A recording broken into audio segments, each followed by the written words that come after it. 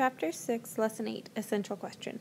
How can you use addition or subtraction to describe a pattern or create a sequence with fractions? So looking right here, we have a pattern or a sequence. Each of these individual digits or numbers is a term in the sequence. Now, if I said find the missing term, we would compare 3 to 5 and we would notice that 3 plus 2 equals 5. And from 5 to 7, we would notice that there's plus 2. And so the next one, to continue that, we would plus 2. And so our missing term in this case would be 9. And we would double check that by saying 9 plus 2 gives me 11. And so my rule for that pattern or sequence is going to be plus 2. Now today's lesson is following the same concept, however it's going to be using fractions. Here we have a pattern with fractions. We have 1/2, 3/4, 1, blank, 1 and 1/2. The first thing that we need to do is, in order to compare these, we need to have a common denominator. So we have a 2 here, a 4. This 1 is essentially the same as 4 over 4. And then blank, and then a 2. And this one, any denominator and numerator that are the same number is equivalent to 1 whole. So what we need to do is find a common denominator.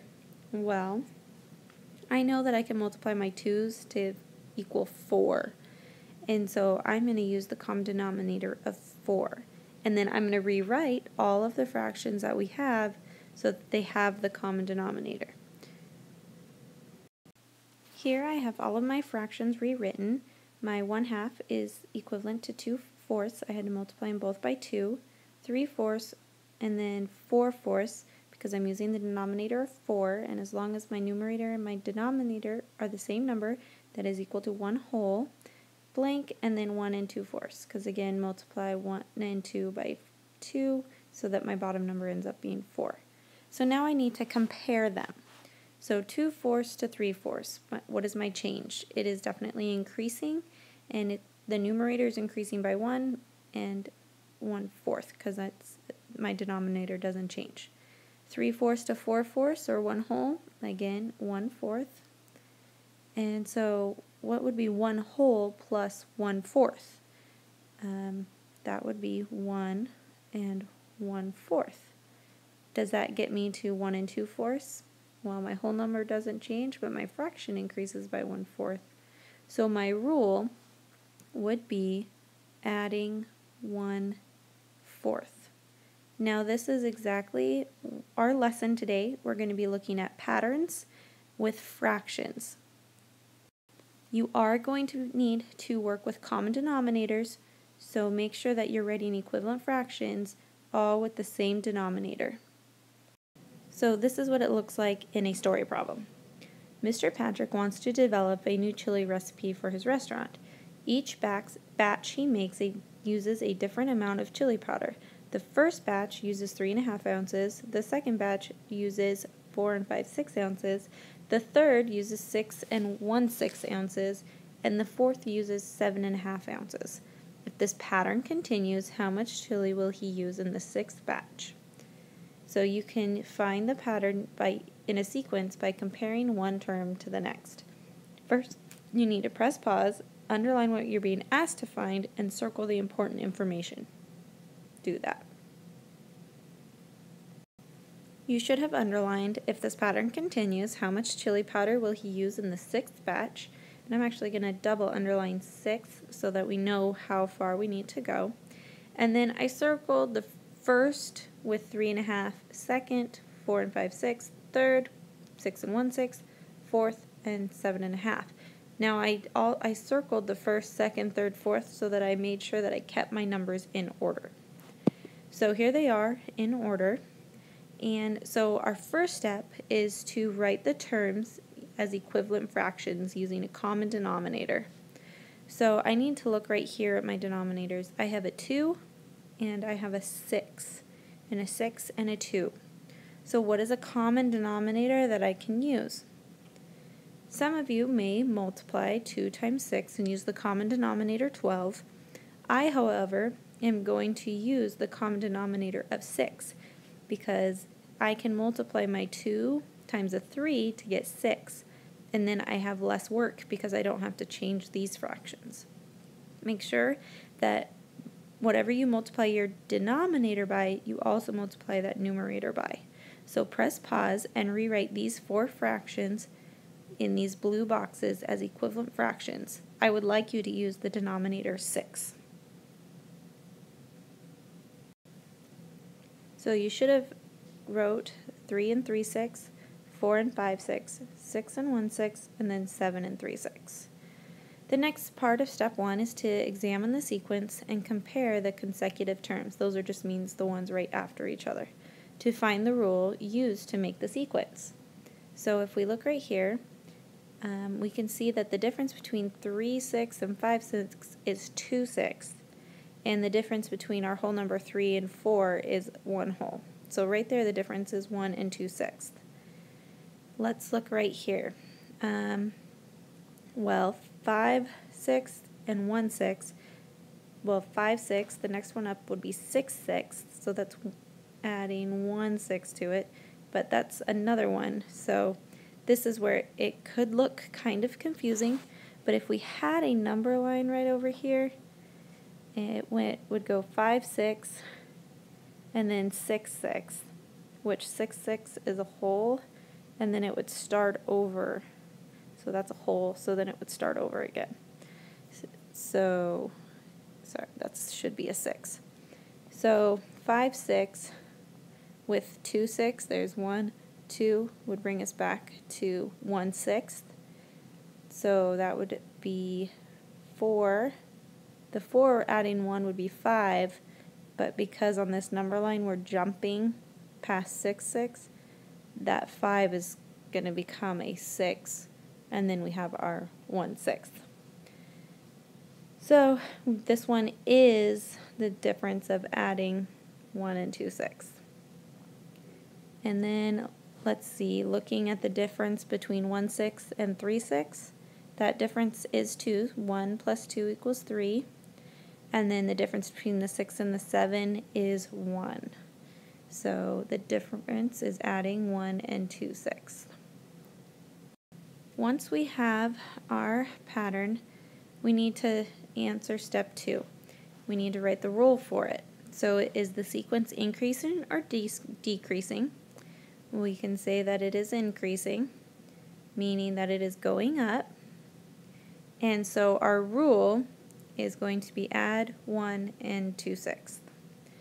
And now that we have our rule, step 3 is to actually extend it.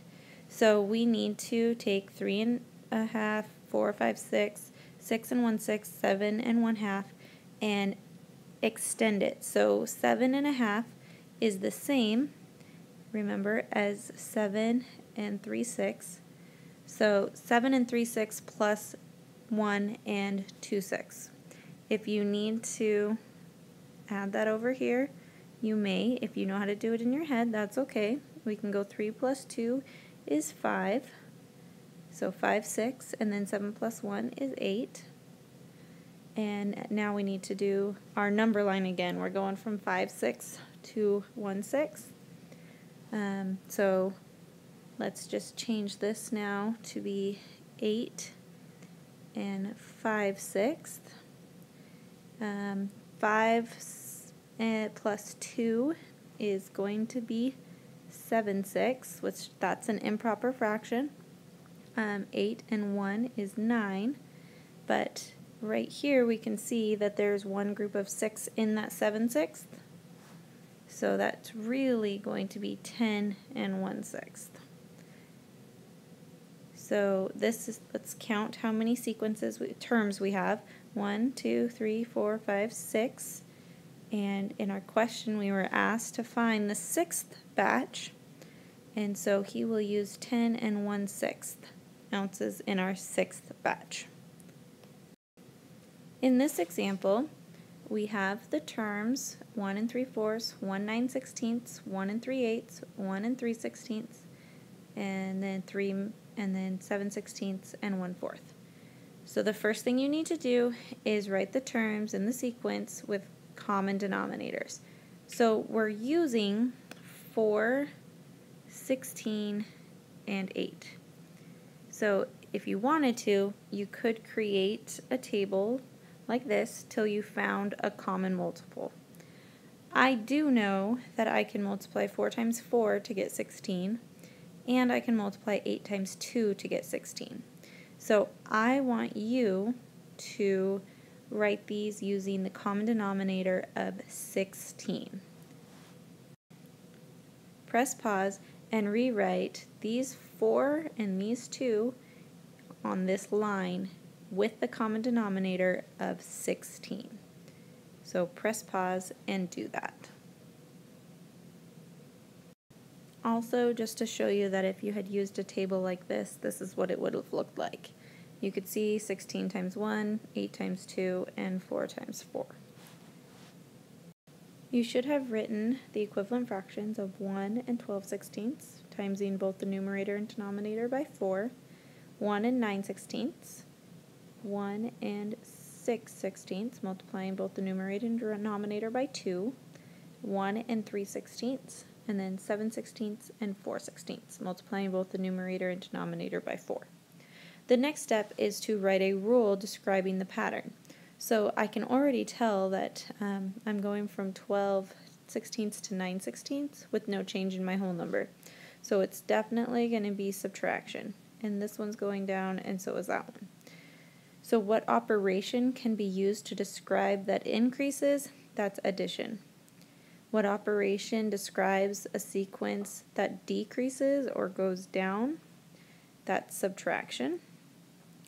And so what is ours doing? Ours is decreasing. It's definitely subtraction. But how much are we subtracting?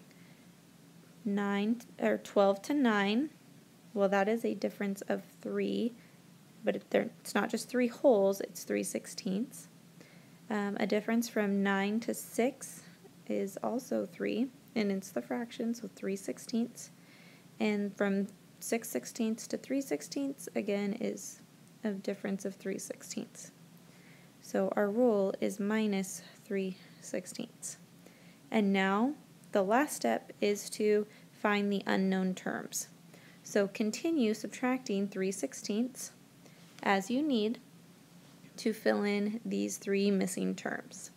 Press pause and do so. So your missing terms, you should have taken 1 and 3/16 minus 3/16, and that would have left you with 1 whole, which is the same thing as 16/16. And then you minus another 3/16, and you get 13/16, minus another 3/16, and you get 10/16, and then you get back into 7/16 and 4/16. We could have also, right here, the 10/16 you can reduce. 2 goes into both of them, so that would have been 5/8. However, the 10/16 is fine. So if we look at the try this, I want you to press pause and see if you can write a rule for this sequence and then find the unknown term. And then also with B, they're telling you to start at 1/4 and then add 3/8. You're still going to have to work with a common denominator for both of these. So press pause and try them out.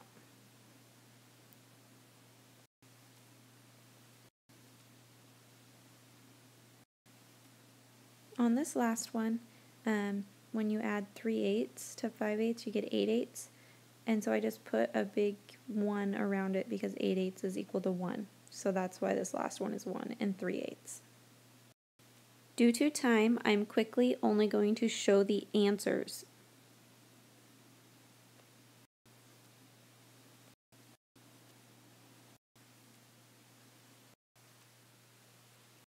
I wrote down all of the equivalent fractions with the common denominators you should have used.